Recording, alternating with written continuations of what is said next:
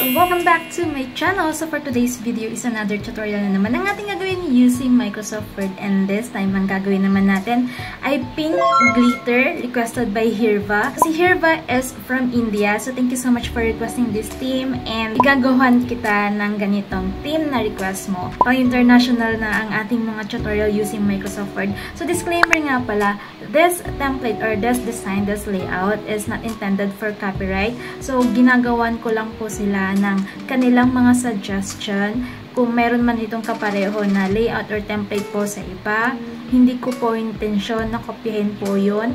Medyo kapareho lang po siguro ng theme, pero yung mga wordings or yung ibang design po is hindi po totally 100% na kapareho nung sa iba. Disclaimer lang po yun. So thank you so much for requesting this theme, Hirva. Ito ay gagawan kita ng iyong request. Ayan, so sorry kung hindi mo naiintindihan. Tagalog tayo today. So i-prepare nyo lang yung mga kakailangan nyo na images tulad na lang ng pink glitter background, PNG transparent, no background. So isang word lang po yun. I-search nyo yan.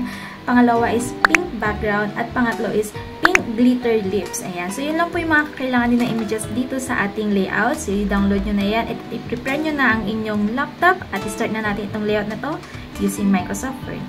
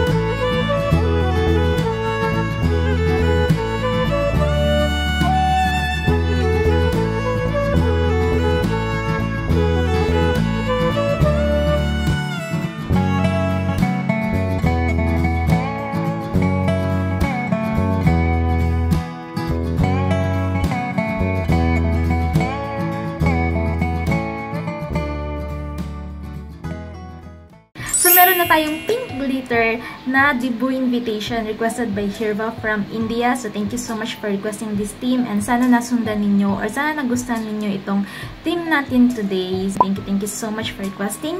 And kung may mga suggestion or request pa kayo, pwede kayong mag-comment dyan sa baba at gagawa natin yan ng tutorials. Again, thank you so much for requesting this theme and see you sa aking next video. Don't forget to like and subscribe. Bye!